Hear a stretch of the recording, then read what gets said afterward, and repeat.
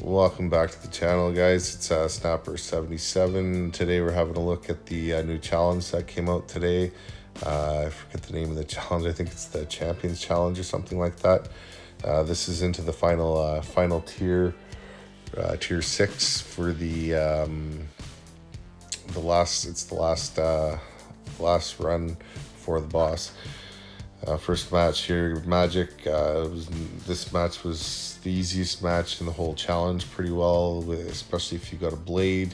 Without a blade, it's probably a little harder. I'm gonna say if you don't have blades, you could probably use a Gladiator Hulk, a Bishop, or possibly a Magic or another power control champ like maybe Dormammu or something like that.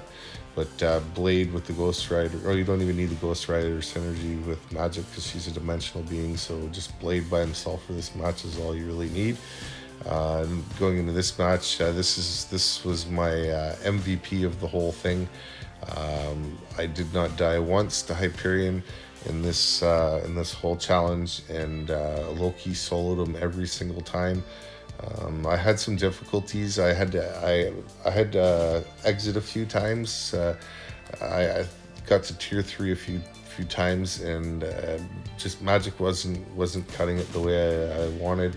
Either he was not cooperating on baiting specials till I was able to get him locked, and then a couple other times I had the wall trick fail on him once I did get him locked, and then that was a real struggle. So I decided, I racked my brains out trying to think who I could use. I was going to use Killmonger, and then I was going to use Scarlet Witch, and then I was going to use Vision, but I thought, why not use Loki, because he doesn't need to because of his power gain, he doesn't need to get doesn't need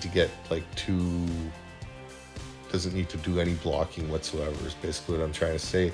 You can use the power gain to open up all kinds of attacks, and with this power gain, he can use his L1 pretty well at will.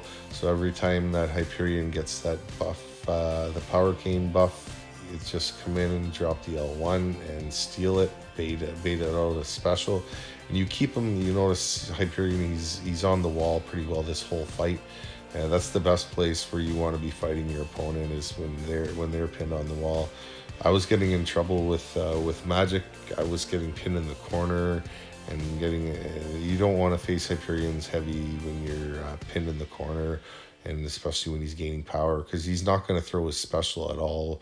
When you're pinned in the corner and he's right at you, he's not going to throw that special. So I ended up taking a chance, and I brought in my 345 Loki, and it turned out that he was my MVP of the whole thing. This was probably the hardest match, really, for most people. It would probably be the hardest match, especially if they don't have the buff counters. Loki gets overlooked a lot of times as someone who's trash and is no good for nothing, but he's very useful, especially against these cosmic champs who don't have.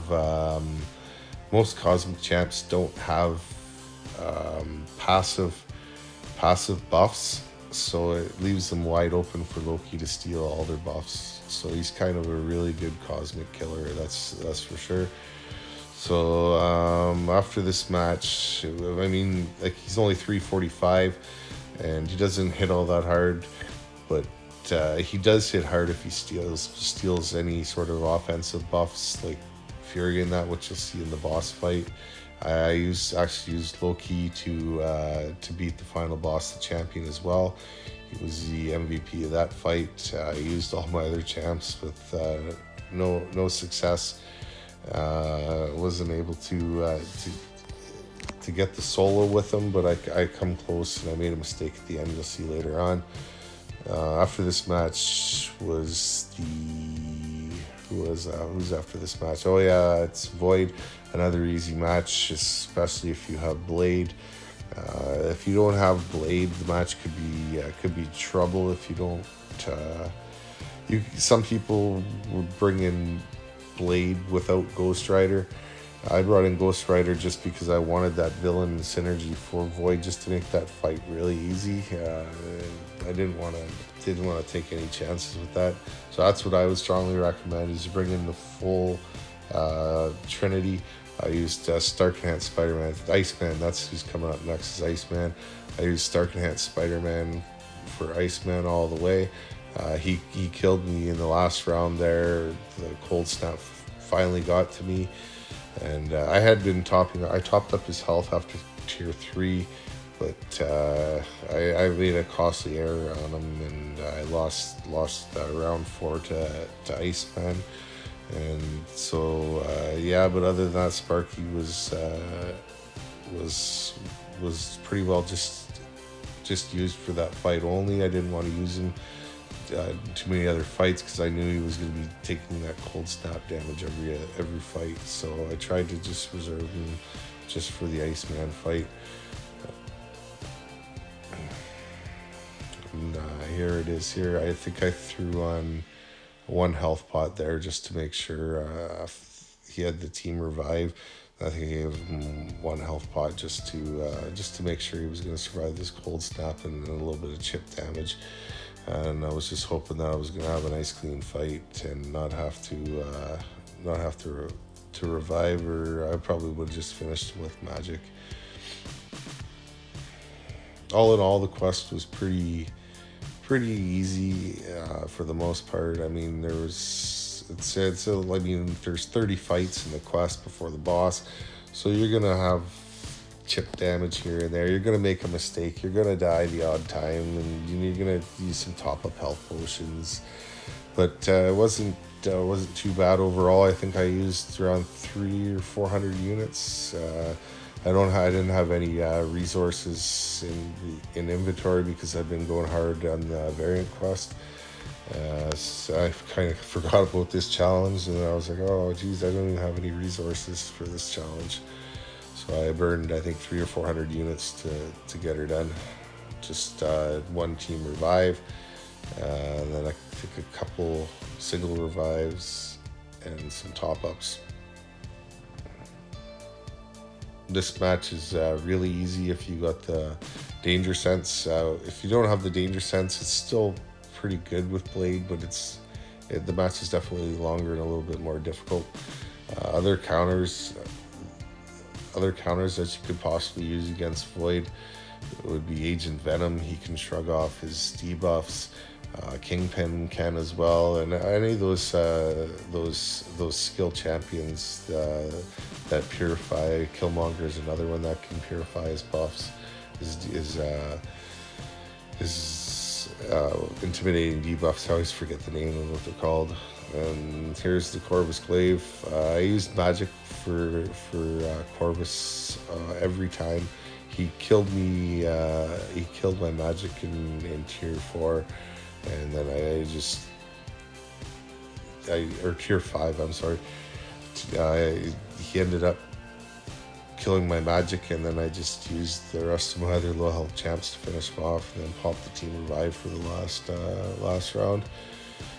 This round I got Corvus really good. I got the wall trick going nice, and was able to get a nice solo here without taking any hits or anything like that.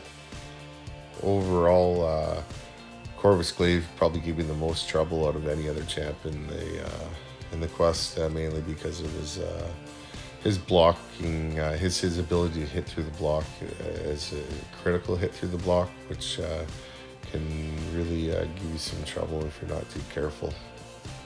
And now we're moving on to the final boss, the champion, and like I said, my MVP of this was 345 5-star Loki, and I basically fought him very similar to the way I fought Hyperion.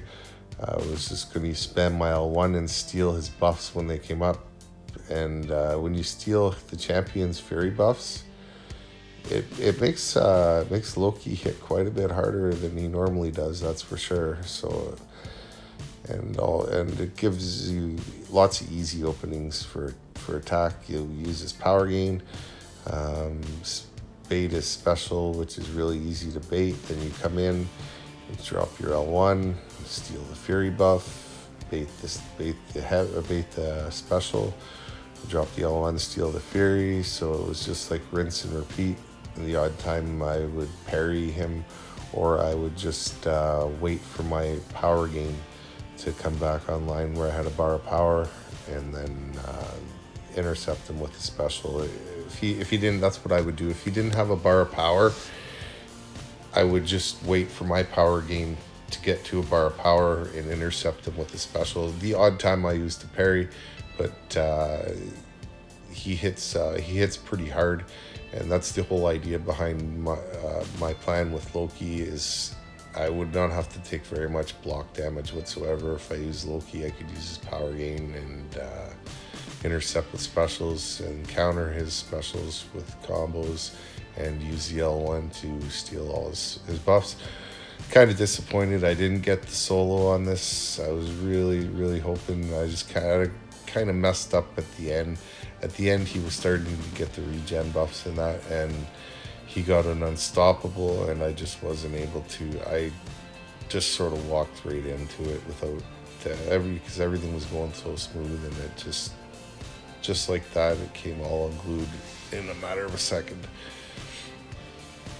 Then after I used my other champs, it didn't go very well at all with the other champs, because they're all those got the Champions of the Universe edge, and he was just regenning like mad, and so I just decided enough of this, I'm going to go back to Loki. And so I went back to Loki, and I think I died before I think I got him all the way down to 1% and died again, and then so I had to revive one more time to go in for the kill. But yeah, you can see like 106 hits, and this champion's in a lot of trouble. Like that's pretty good for a 345 5-star to have 108 hits in on him, and the fight's almost over. Yeah, I think coming up here now, he's down to 20%. I think he starts to get the unstoppable, and then with the regen, he shot back up to almost 40% health there. I was like, oh, that sucks. So I was just trying to keep my cool there. So much for keeping my cool. But yeah, so that was my fight with the champion. This is after using my other champs. I think I can only put 15-minute videos up, so I had to edit some stuff out. So I edited out those matches and able to keep this under 15 minutes. Well, that's my video, guys. I hope you guys enjoyed it, and I hope it helps some of you guys out to looking for some different kind of options for Hyperion and the champion. You can always count on Loki for those cosmic champs.